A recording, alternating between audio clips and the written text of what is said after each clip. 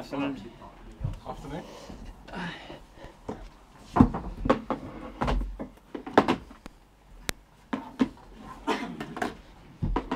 Guys, just a reminder, we're live from the start, and then I'll call a split when we get to it.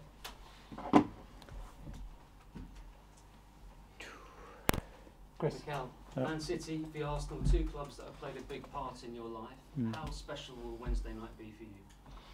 It's going to be a very special night. I'm very excited to get back there. I have some fantastic memories, a lot of friends, a lot of people that I like. But obviously now I'm in a different position, another bench, and I will defend my club as well as I can. Given what you know about City, their strengths, weaknesses, individual players, the way they set up, how does that help you prepare for Wednesday? Well, it gives me a very clear idea of what they are trying to do, what they will be looking to do.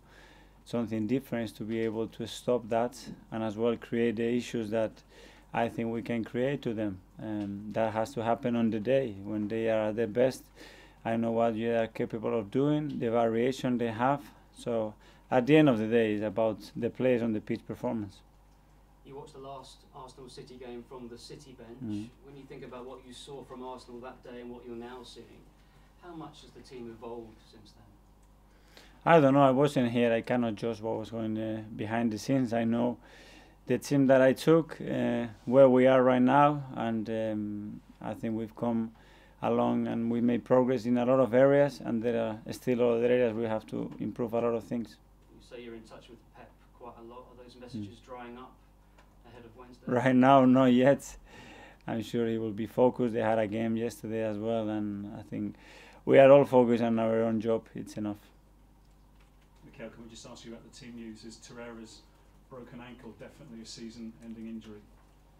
Well, I wouldn't like to rule him. Lucas is really keen and is wanting to play back again this season. Whether that's realistic or not, we will know in the next 2 or 3 weeks, depending how the bone is healing, how he's doing his rehab, and at the moment we don't know anything for sure.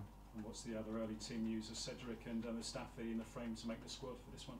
I think they will be available to play. Hopefully everybody is being able to play tomorrow, train tomorrow, and pick the squad, the best players we can. You saw United deal with City yesterday. Yeah. How much interest did you take in that performance, and can you replicate it, do you think, and beat City?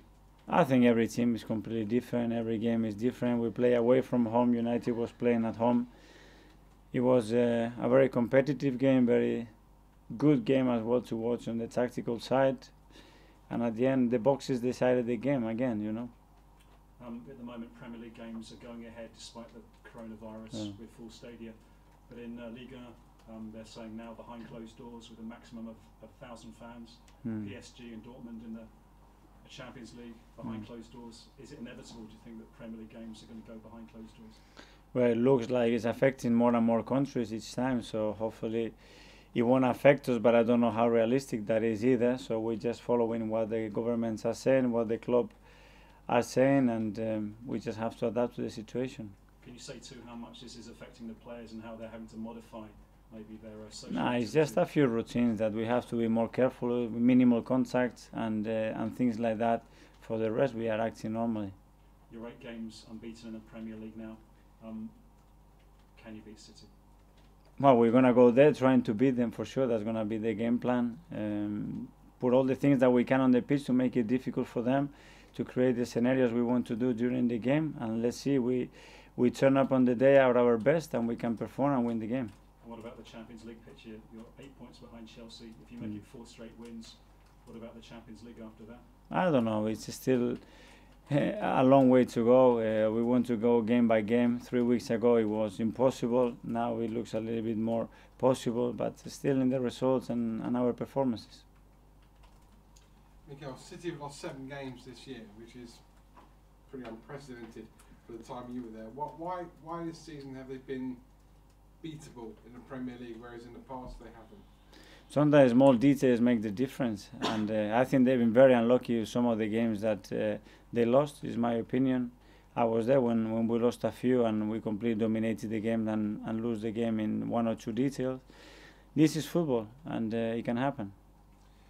Do you think that on Wednesday you'll need to be at your best, and hopefully, for your point of view, then sharp as they did yesterday at Old Trafford, or are you confident you can go toe to toe with them? I think we have to be at our best, that's for sure. If we have any chance to win a game at the Etihad against those players, we have to be at our best. I think we are in two different processes and levels at the moment. We have to try to match that as possible, and individually and collectively, we have to be at our best.